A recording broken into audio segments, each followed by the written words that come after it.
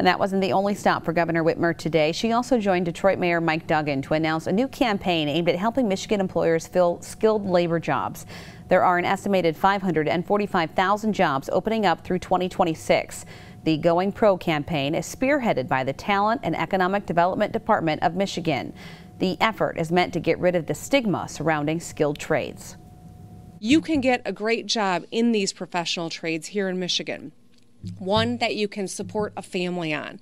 And most of these career paths require only some sort of a certificate or a credential, apprenticeship, or 2-year degree or certificate.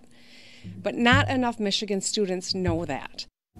Governor Whitmer also says it's time for the state to get serious about closing the skills gap. Organizers expect the campaign to reach more than 90% of Michigan residents between the ages of 15 and 64 through social media, advertising, public forums, and other platforms.